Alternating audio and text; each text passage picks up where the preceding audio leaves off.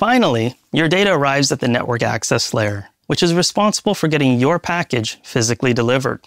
Think of this layer as the delivery trucks and postal workers who actually carry your package from one place to another. This layer handles the physical transfer of your data across different networks and types of connections: Ethernet, Wi-Fi, fiber optic, and so on and so forth. At this point, the packet that is passed from the internet layer is wrapped in a new package called a frame. This frame includes a layer 2 header, which is crucial for local delivery. The layer 2 header contains the source MAC address, the unique address of your device, like the sender's return address, and the destination MAC address, the address of the next device along the way, or the router. This ensures that the data is sent to the correct next stop within the local network.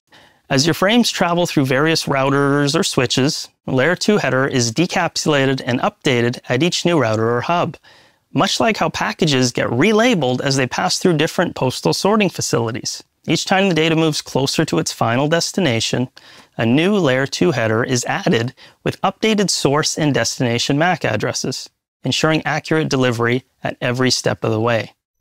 Once these frames reach the server decapsulates them by peeling off each layer of information in reverse order, starting with the layer 2 header and then moving through the internet layer and the transport layer until the original data is eventually revealed.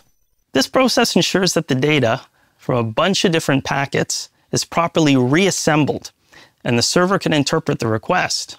Once the request is fully processed, the server generates a response, such as the web page you requested, and then encapsulates the response back into frames, wrapping it in the appropriate headers for each layer, before sending it back to your device. However, on the way back, the packets may not follow exactly the same path, and some packets might even take entirely different routes to reach your device.